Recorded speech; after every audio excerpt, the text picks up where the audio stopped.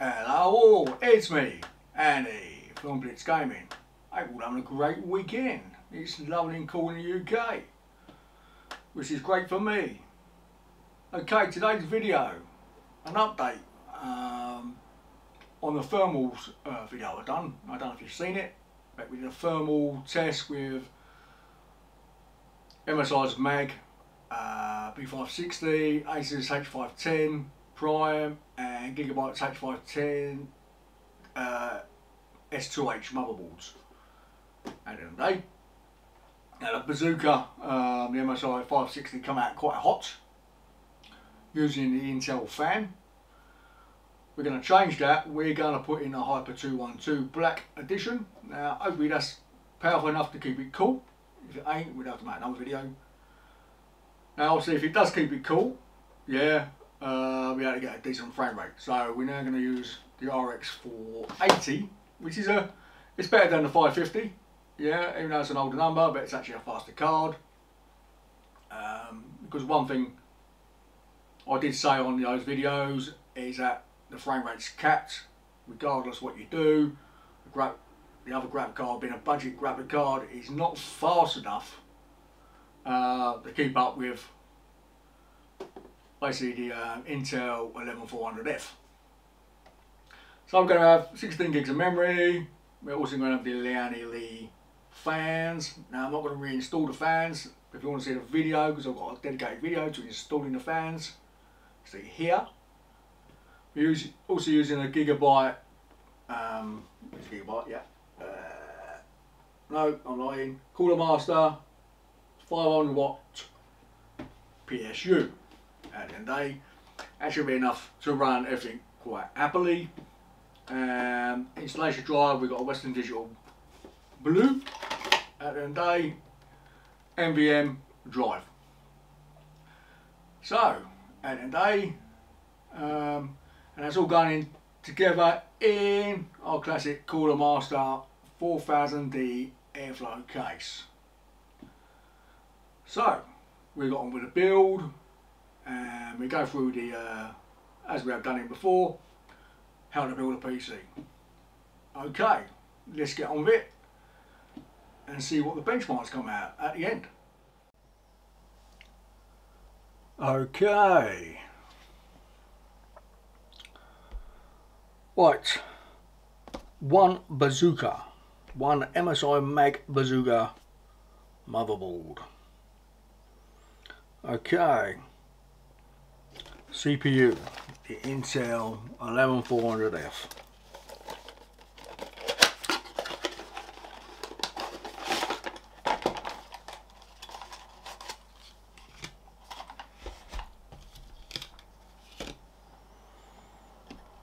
Okay, if you don't know, don't take that cover off, leave it there.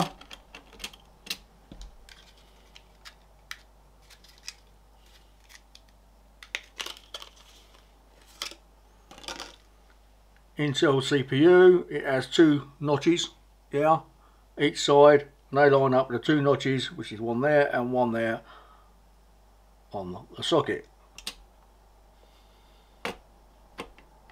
Put that in there like so. Done.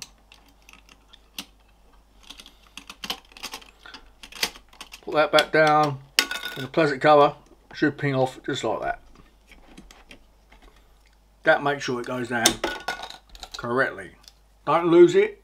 At the end of the day, if you ever sell the motherboard or have to send it back, you need that to protect the pins.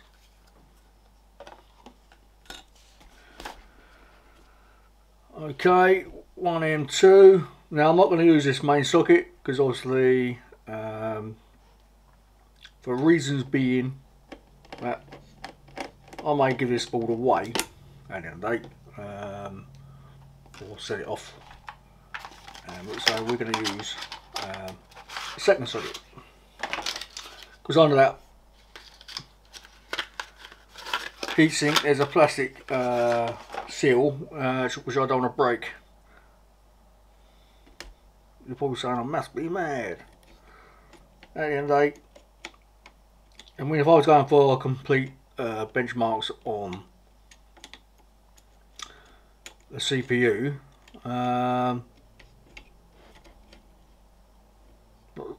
for the NVM itself, then I shall put it in there. But we're not doing a benchmark on the NVM, so I'm not worried. And being only an RX 480, I don't think it's going to make much difference to the frame rate.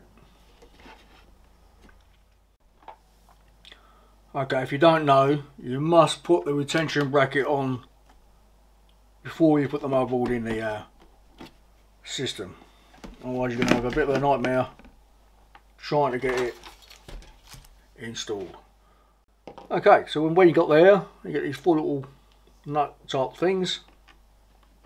Screw down.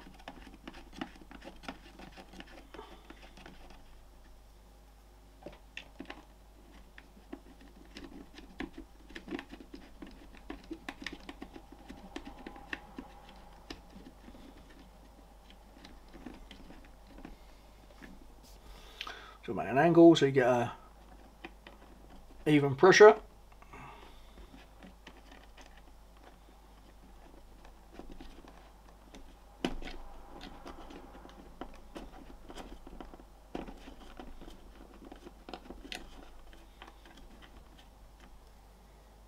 You just do them up thumb tight, then we tighten them up properly.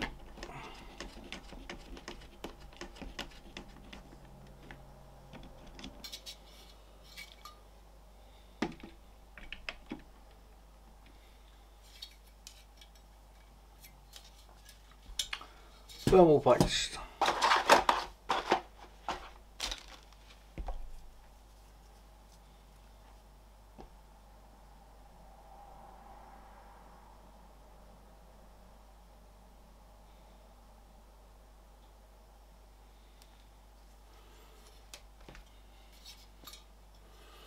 Now we want the cooler master label facing downwards. Well, you don't have to if you don't want to, but we want it all nice and lovely jubbly. This comes with a little sticker on the bottom. Yeah, cellophane sticker. Make sure you forget to take it off.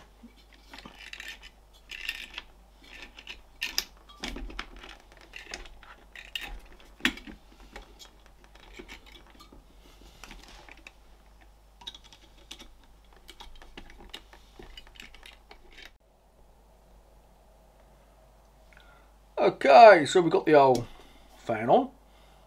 At the end of the day, basically say, suck air in from the fans, blow it straight up back, out the exhaust. Get the hyper memory. Now I did say on installation of this fan, it gets very close to the memory modules, but according to their paperwork, it does clear.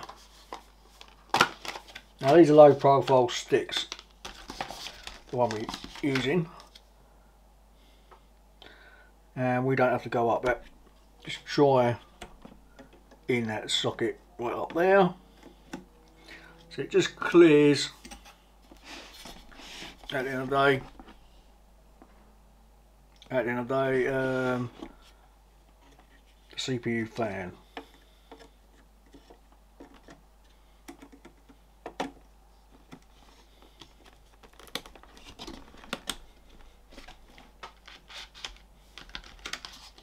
So I got a video how to install this on AM4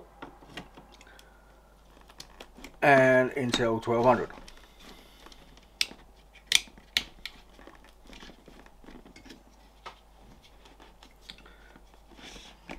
We won't put the second fan on because obviously if you buy one you may not have a second fan, and we want to give you readings with one fan.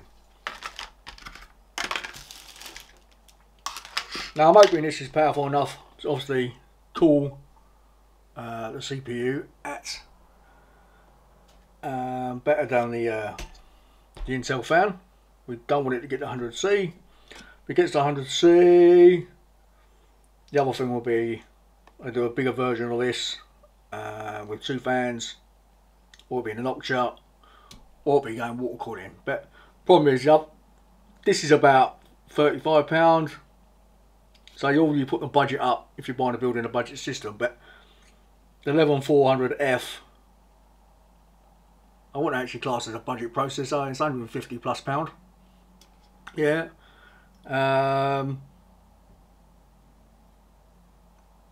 So yeah, so you're talking about a top range cord is going to be £100 at the end of the day. So again, it's putting the budget up. So now we've got the Corsair 4000D turned over. Like, all the wires are already in position. As I said, I'm not going to go through putting the power supply in on this case. I have got another video coming on the Asus Prime. We'll do the same thing again. We'll put that in another case and we will do the whole thing from scratch. Okay, let's get her in. First we need to get the IO shield back plate. This comes with the motherboard. It doesn't come from anywhere else but the motherboard. They're all unique to the motherboard you buy, so don't go losing them. It prevents you damaging the IO sockets, and obviously just sticking your fingers inside.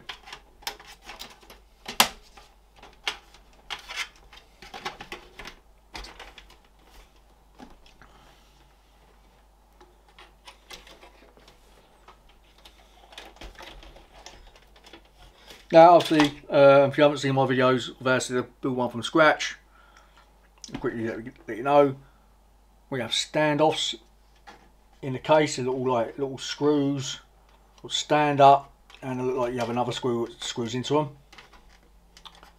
and they line up. Each one of them lines up with the holes on your motherboard. Yeah, so hold it down in position in the right spots.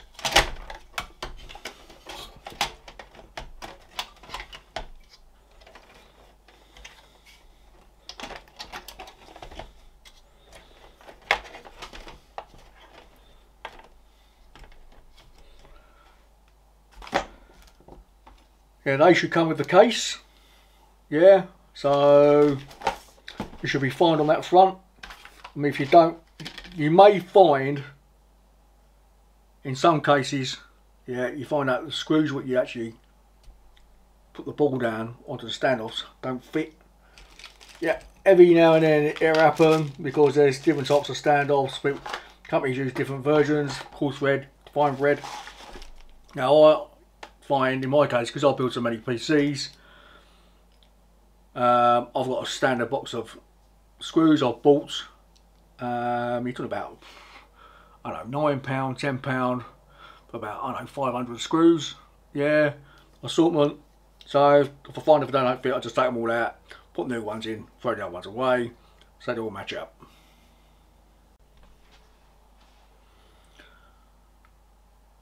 And just in case you're wondering, I use Screw Fix It tool set at the end of the day.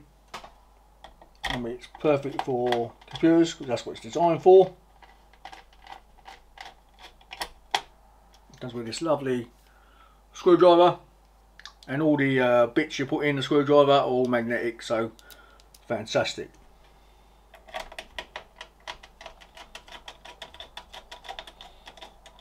And just before you ask, this video is not promoted by anybody, at the end of the day it is paid by me.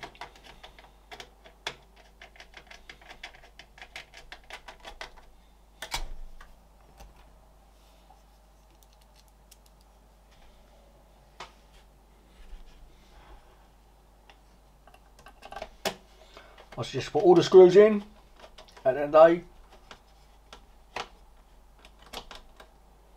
You just thought, say to yourself, so, oh well, I can't be asked to put that one in there, don't need that one.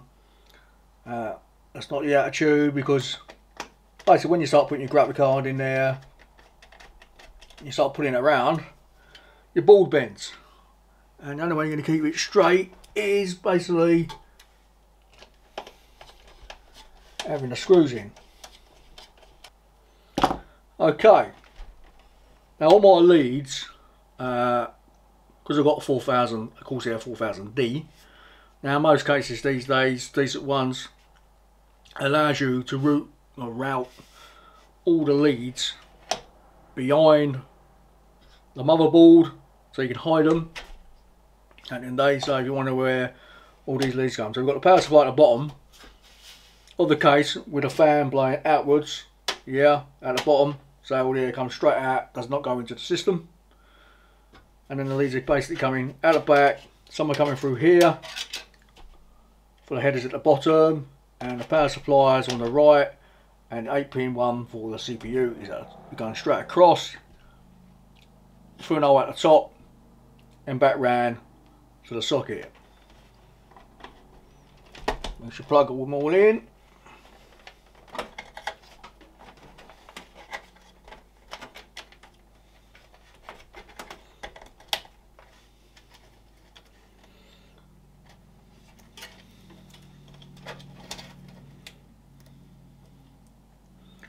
Now you might find some of the standoffs are not being used, and you've got screws left over. This board's a micro ATX at the end of the day, and so I don't use up the full area. Now if I had a full A-size ATX, all the standoffs will be used, and they come right down basically to this plate.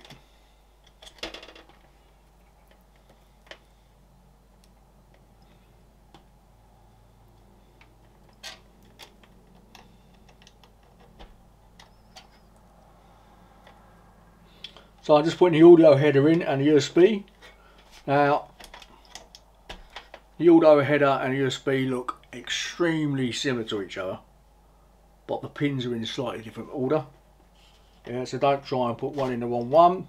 It won't fit, and if you try and push it too hard, it'll only break.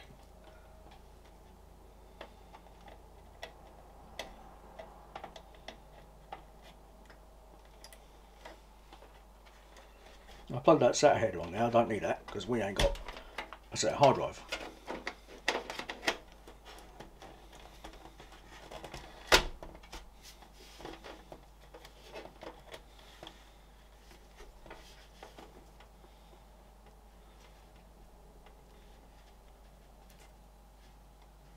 I've got a USB 3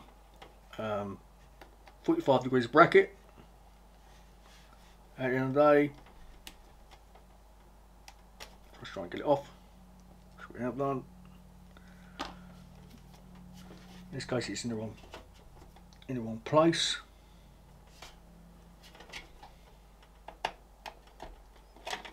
I don't like these USB 3 headers, I think they're too big. Well, the header's alright, it's the cable. It's big, bulky, and if you catch that in any way, that will break the socket. Yeah, so whatever you do, be extremely careful at the end of the day with the USB 3 header. Let's put the power supply on for the CPU. Don't forget to put this one in. If you do not put this one in, your system will not start.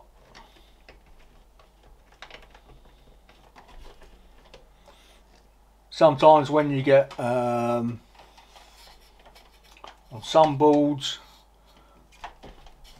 you won't just have an 8, you may have an 8 and a 4, or an 8 and an 8.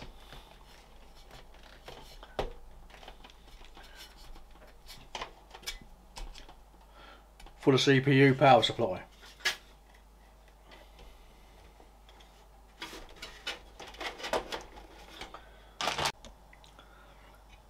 So we get a graphic card in, RX 480.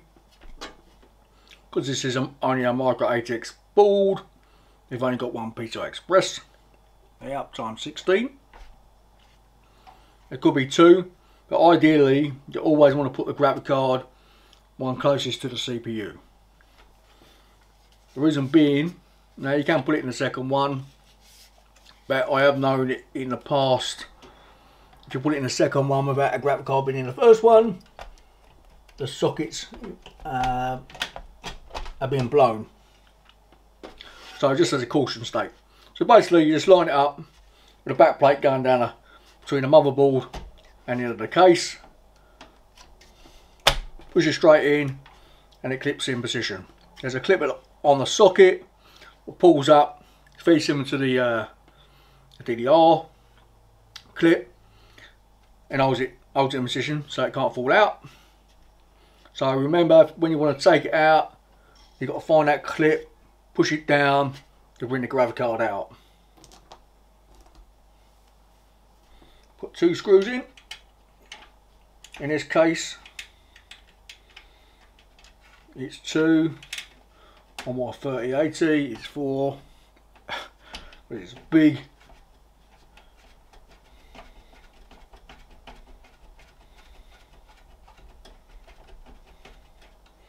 Now if you get a really big card, you might want to get a support bracket at the laser. So when you turn your case up, there's a lot of weight with the graphic card falling down, and it can be slightly out of shape. So you put a support bracket in and hold it in position from there. Right, I need to find a power cable for the graphic card. Should be one back here somewhere. There's one there. So I've got at least one bit of wiring. It's on the 550 because it's a budget card. It doesn't require power.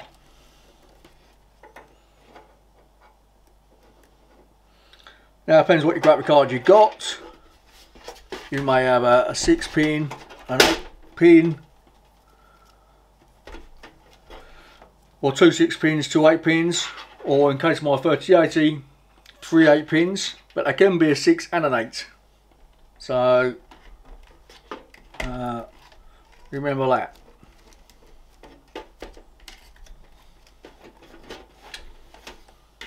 So that's powered. Now if we turn it up the other way, now you can see the wiring, it's all nice and neat. Well, it's fairly neat at the end of the day.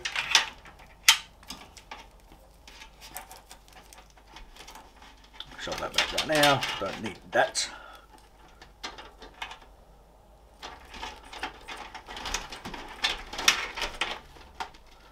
So basically we've got the 3 fans in the front, 1 at the back, and all connected to this Lian Li controller.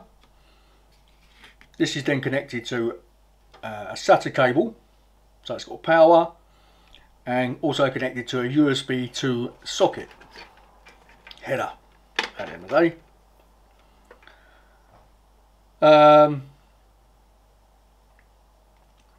So you can run the software. And you download the software off the Lian Li's website, get the latest stuff, and you can control all the fans under the sun, their speed, their glowies, and all sorts. I've actually found, okay, they probably ain't got the best glowies, but they've certainly got the best software at the end of the day, and you can't go wrong. Simple as that, really. Right, let's turn her on, benchmark it, and then we can see the results. Okay, before we get going, let's have a look at the 2 CPUs we've got running. You can see basically one's got turbo and one hasn't. I think it's playing a bit of a major difference in the gaming. Coming up in the benchmarks.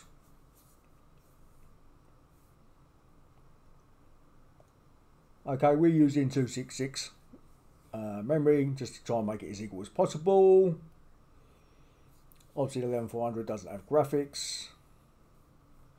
Now I didn't realise that at the end of the day that the Pentium doesn't have AVX.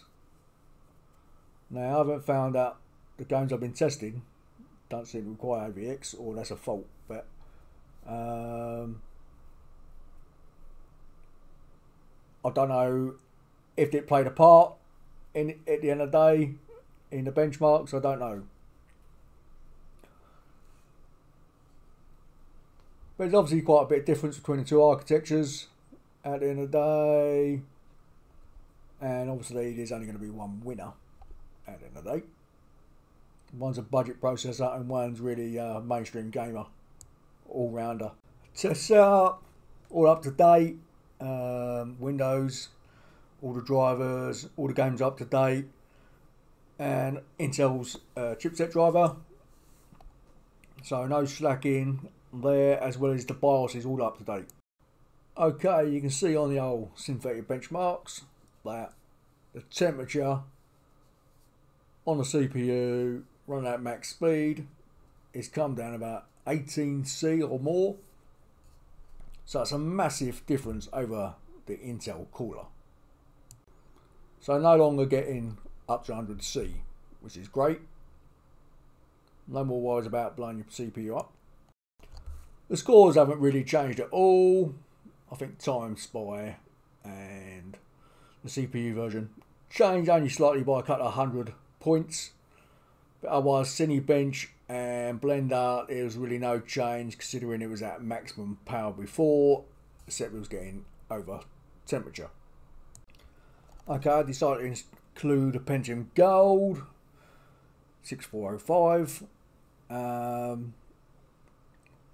Basically against the core 11500, sorry, 11400, and basically in this case, at the end of the day, obviously DICE and EA are making use of cores without a doubt. You can see the difference. They're basically going from 2 cores to 6 cores. There's always a jump at the end of the day. Basically 11400 without doubt wins. I mean, it plays well. Again, we're using the RX 480 on there as well, which is actually an old card. It was running literally at 100% all the time. So basically saying the card is out of date, really. But it does well, especially on Battlefield 5. It runs fine at the end of the day. Can't really complain at all, really. We also included the AMD 550, and you can see it's basically at its limits. As soon as you stick the RX 480 on, it's way ahead. Even with the Pentium, there's a big difference. But at the end of the day, it's only a budget card. You can still get it for basically £70–75. At the end of the day, if you're only going to be doing a bit of online shopping, playing the games here and there, I think it's 720 or what we've got the settings on there, 1080p, basic settings, low settings. I mean, it's playable. I had no problem playing at those settings. But if you're going to play against other players, that's a different matter altogether, which is certainly don't want to slow down at all. So Total War Warhammer 2, we use the Skaven benchmark. I found it the most demanding because seems to have a lot more magic going off on the screen, where the other one has a lot more, I suppose, hand-to-hand fighting. Okay, but basically both processors are quite equal in some way. It's only when it comes to medium and high where the Pentium Gold 6405 frame rate drops a lot more, but otherwise the average at the end of the day, I would say, is pretty equal. I think both processors have done well at the end of the day, or it's basically Sega, their engine, it doesn't do multi-core very well. I mean, the game itself plays very well when it's going, it gets some good frame rate. Like you can see there, for some odd reason, as a dual-core processor, keep up with a 6-core processor. I can't say at the end of the day. I mean, we know one has basically no turbo and it's constantly running at full speed. And I think in some cases where it got a bit overexcited, it did drop frames, and because it's only got the 2 cores, where the other one could obviously step in, and at the 125 watts it was doing pretty much full speed most of the time. Red Dead Redemption 2. Again, I think both processors done well.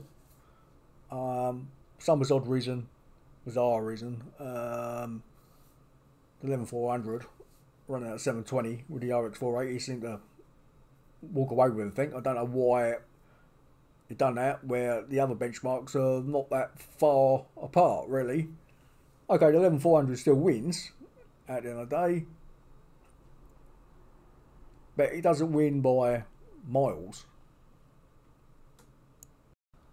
Didn't use the presets here. I found that the presets were coming out a bit strange.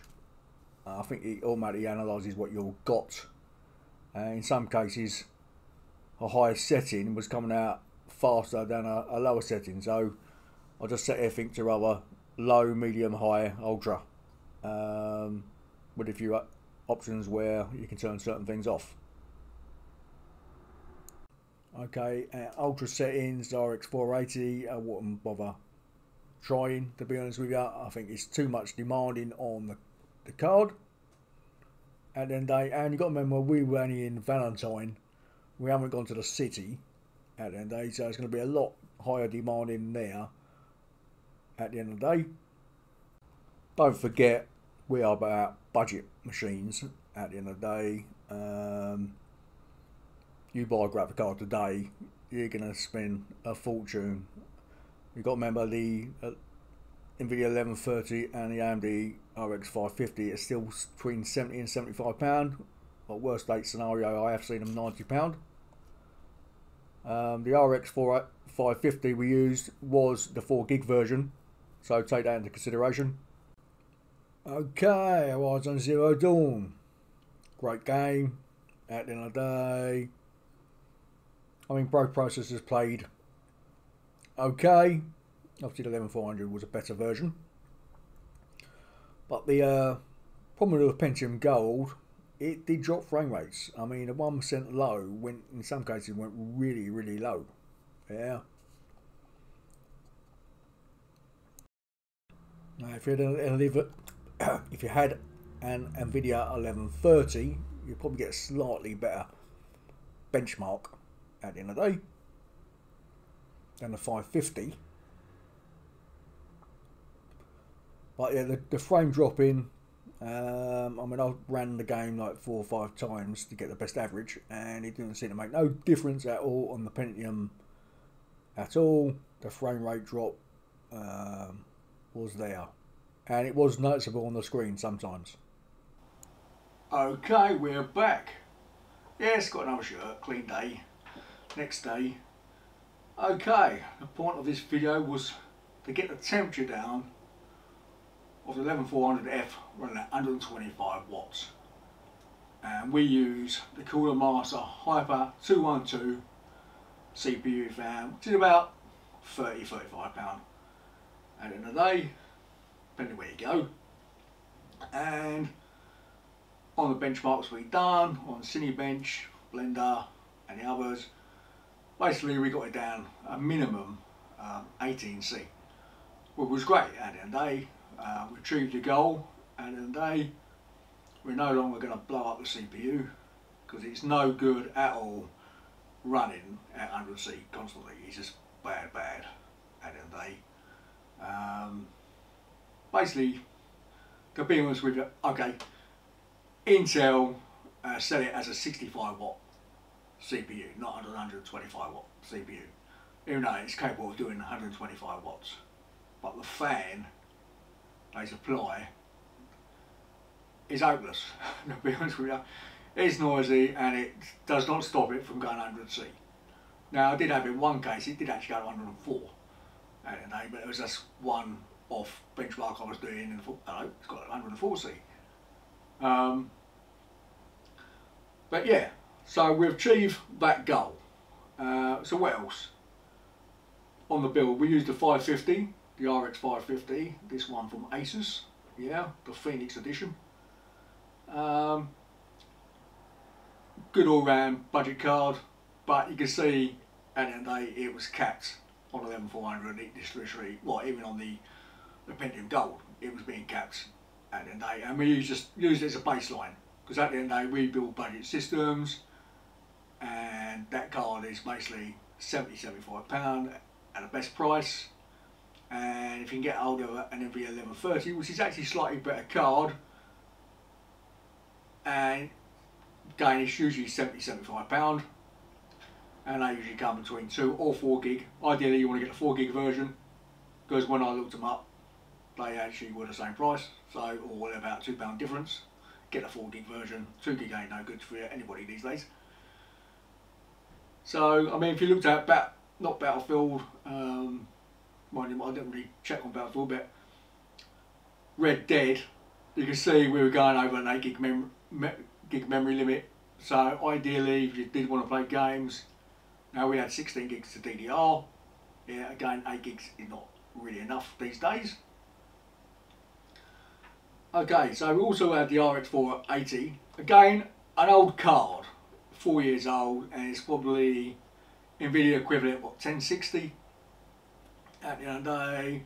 Now I don't know what the price of these cards are going second hand, but 4 years old, and you can see on going by the benchmarks I was doing and the video work, this card was still 100% utilisation. So this card is still too slow for modern processors, and it's a good card, but again, as I said, it's 4 years old. Yeah. Now it's the same with the 580. They're the same card but rebranded, the 580. So don't think, well, I've got 580, 580 is better. It's no better. At the end of the day, you really need to go up to the 57XT and the new series, the 6000 series from AMD, to really go away at the end of the day. Or NVIDIA's 2060, 2070. You might get away from the 2050 at the end of the day. I have never tried one, so I can't say. So the 11400, I mean, when it comes to Battlefield, you can see multi-core was the way to go. Now DICE engine does love multi-core, and as a gamer, it's like, yes, please make use of the multi-cores, because we've got multi-core chips these days and no one's making use of them. And it does get you nerves. I mean, if you look at Warhammer, see, it didn't really make a difference how many cores you had. At the day, the Pentium Gold with its 2 cores versus 6 cores, very similar performance. Okay, there was a few frame drops more on the dual core, but the average frame rate was still very similar. Obviously, when we played Horizon Zero Dawn, the Pentium Gold 6405, now that dropped frame rates quite badly, and then we're talking the 1% low really went downhill at the end of the day. So take into consideration, but you've got to remember, it's not really a gaming CPU, but I mean, it did play at the end of the day. We're still doing good 40 frames a second. But it did show up on the screen when it had those nightmare 1% lows. It did show, oh, we've got a freeze here. But it only done it every now and then. But I mean, some people might get irritated by it, but there's not a lot we can do. Okay, where the RX 480 had no problem at all with the 1% lows. What else we got? Okay, Red Dead Redemption. Now they did have a funny thing on there, the 720. I can't work it out. I mean, I did run it like 6 times. Some odd reason that 720p, 11400 seemed to really fly. I don't know why, it just did. It's beyond me. I've got no idea really why that setting seemed to be a lot better off than the other settings. But okay, so the conclusion is, at the end of the day, if you're going to get a 11400F and you want to run it at 125 plus watts, yeah, in this case on this board it's tower cooler mode. Make sure you get a good fan. At the end of the day, as I said, the cooler mode is the Hyper 212, £30–35. worked. Now I did try the Antec, I think it was A30 fan, a little bit cheaper. It certainly was quiet, I can't take that away from it, but it never stopped it going from 100C. Yeah, so basically ideally you probably want an 120mm fan. I think on the Antec it was only an 80mm fan. Yeah, so you want at least 120mm fan and a good e-sync. Don't forget, basically when you're buying third party CPU coolers, you've got distances including the side of the case. Some coolers come up really high, yeah, and they can hit the side of your case, so make sure before you buy one you've got clearance. Okay, I think that will do for this video. If you want to ask any questions at the end of the day, please do. Oh, I did have a question on now I've got the system back up and running, on the Lian Li fans, where is the RPM? So I can't get down to 800. If you turn it onto minimal, the actual settings at the bottom on the left hand side, yeah, it will go down to 800 megahertz. So, or 800 megahertz, 800 RPM. Okay, that's it for the video. Again, if you want to comment, and if you like the video, and you haven't subscribed, please subscribe. Okay, like as all.